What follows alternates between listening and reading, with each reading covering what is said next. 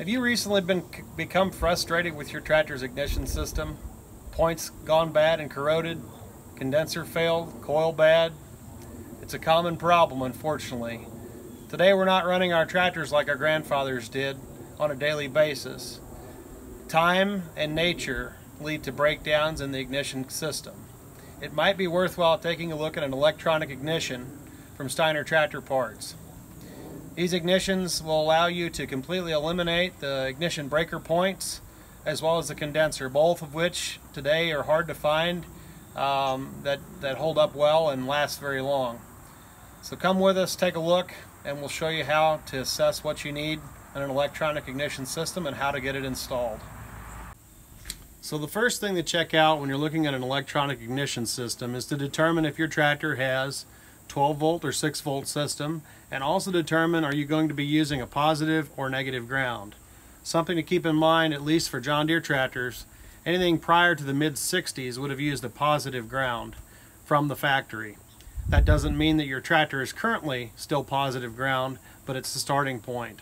So if you're unsure, and if your tractor, for instance, does not have a battery hooked up, if you have a positive or negative ground, you can actually look at the ignition coil, the wire that comes from your coil to your distributor. Whatever the polarity is in the coil, and they're usually marked at the top where there's 2 posts, whatever that polarity is, the wire going to your coil is typically, or should be, the polarity of your ground. So if it's a positive from the coil wire to the distributor, that would be a positive ground, versus if it was negative, it would be a negative ground on the coil side to your distributor. So in the situation with our 1959 model 430W John Deere tractor, we know that it's a 6 volt system, positive ground, but we just want to double check that. So using a multimeter or voltmeter, I'm using them positively to ground. I've got the ignition switch turned on, and now I'm connecting to the wire that goes from your coil to the distributor. 6.28 volts. Now, something we might consider here, if the system were to have a ballast resistor in the line, we would probably not see a full 6 volts. But because I'm seeing more than 6 volts, which my guess is we're at almost approximately the same voltage you'd see on the post of your battery, means that there's no resistor in this system. For this particular application, we don't want a resistor in this system. There's no need for it. But ultimately it just depends on your individual tractor system. Typically for our old tractors there's no need because our electronic ignition kits are made to work at a full 6 or 12 volts, which is actually a little bit more than 6 and a little bit more than 12 volts. So we know now what we need. We've got the right kit ordered because of course we've checked that out prior, but that's something you definitely want to take a look at prior to ordering your kit so that you know you've got the right kit for your tractor.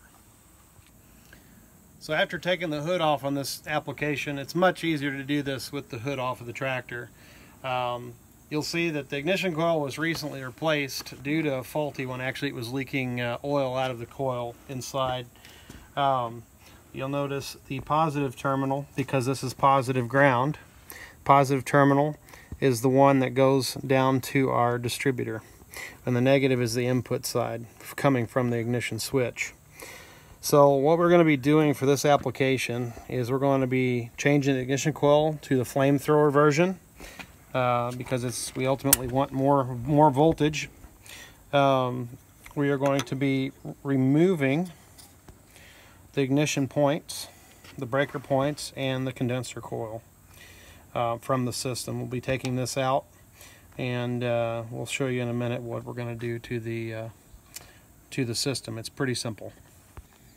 So before we can install the electronic ignition, we've got to remove the old breaker points and condenser. We'll also be removing the terminal block that insulates the insulator and stud that goes through to conduct power through the distributor. Also note that this is a Delco Remy ignition system, so although the similar principles will apply regardless of the manufacturer, this one is specific to the Delco Remy systems used on the John Deeres. So we're going to remove all these components and come back. We'll have all these out of the housing and we'll be ready to install the electronic ignition. Alright, so here's the components of our Pertronix electronic ignition kit. This is the part number we've got for 2 cylinders, 6 volt positive ground, 1123 P6.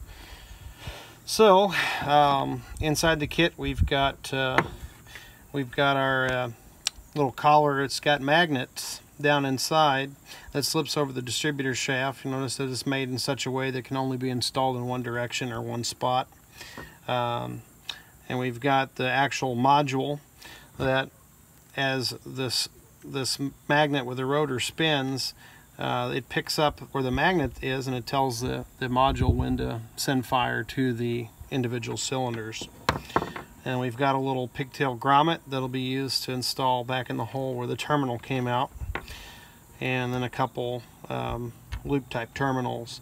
The only thing we'll need in addition to this is we're actually going to need to ground one side of the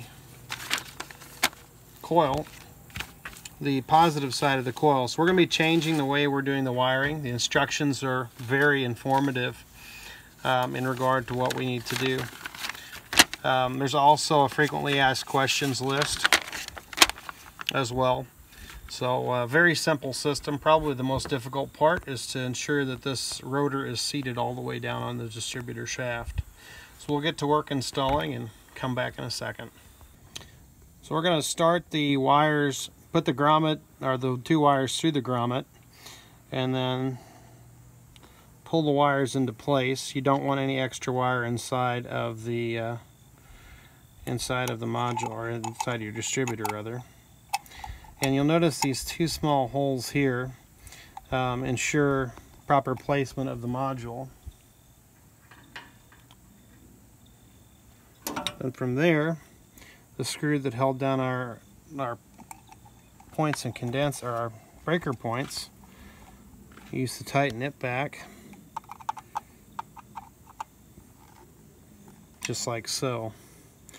So in the meantime, we'll go ahead and pull this snug. Taking care not to pull it too hard. Sometimes I've pulled through in the past, and it's not good to do that. I like to place the wires just about like so. The next step is to install the cap. Now you'll notice there is one spot that's kind of where the point or the lobe of the distributor shaft is. A lot of times what I'll do is take a paint pen, mark the lobe to make it easier in lining up, and mark the lobe here, here, and here to make it easy to see using a paint pen. You certainly don't have to do this, but we'll also see that here's my lobe. I don't know if the camera can zoom in to see where the lobe is here, the high spot. We're going to push this down on ever so gently.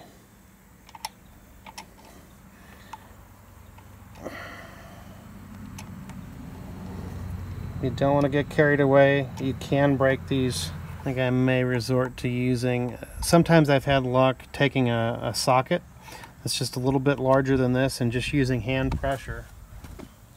So I'm using an 11/16 socket. That's what I found that works good, and it's critical you only use hand pressure and gently kind of work in a rotating motion. I'm going to try to get it all the way down and seated. There we are. I look all the way around to make sure there's nothing contacting, and you can kind of see that there's even relationship all the way around and nothing binding or anything like that. Something I want to note is that if your timing was set prior to this, it should be close or right on. It may be necessary to use a timing light to time your ignition, or to follow the operator's manual procedures for your specific tractor in setting the ignition timing. Just something to be aware of that may be required. Alright, so we've made a good deal of progress on the wiring. So per the instructions, and something very different from the original wiring, is we're actually grounding the positive side of the coil, in this case to the chassis. We chose the radiator support, sheet metal support here. Took time to use emery cloth and shine up the metal, making sure it's a good connection. One of the wires that has the white stripe on it coming out of the ignition module actually comes up to the negative post on the coil. Now to provide power, the solid black wire right here connects, we spliced it into the ignition wire directly from our wiring harness that used to go to the negative post on the coil. So very different from the original configuration, but that's the way you've got to do it.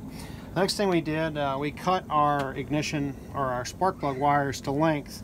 Now note, you've got to use silicone core spark plug wires or carbon core spark plug wires with ignition, electronic ignition. The originals were a copper wire, easy to tell. You can see the copper core, and you want copper core wires for the old ignition setup. But since we're going to electronic ignition, we want to go with the suppression type wires. So cut it to length. You might find just to get a little water when you slide the boots over the ends of the cable. Get a little water on there to make so you can actually move it. You slip the little ends on. This will be the only one that I've had. Usually you try to line it up. You push the end on just like so, and they kind of bite into the wire so they don't pull off. So the big boot is also worth noting. The big boot goes to the coil, and you push it in.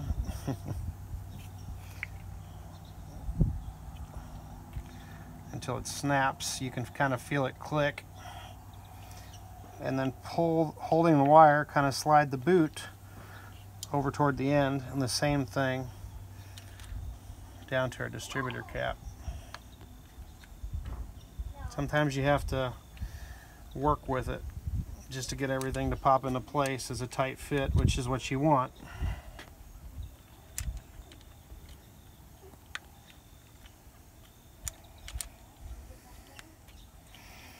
Sometimes a good tight fit is not easy to obtain. There we go. Okay. We also installed new spark plugs as well, just because while you're here it makes sense to go that route. So, the moment of truth. In neutral, we're hooked up. Let's see what happens. Sometimes it takes a few revolutions, it seems, before it kicks in. We pulled the knob off our choke cable a second ago. Guess we're going to put that on our list of Steiner tractor parts.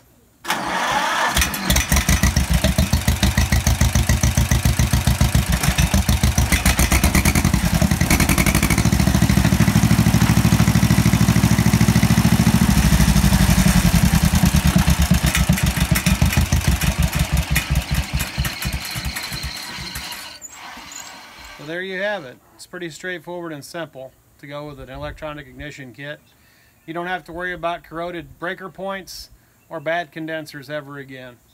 Something I always like to do on the side of my coil is write when I did the conversion and which ground it is, just in case the tractor leaves my possession and goes somewhere else in the future. So thanks for tuning in, and good luck with your ignition kit.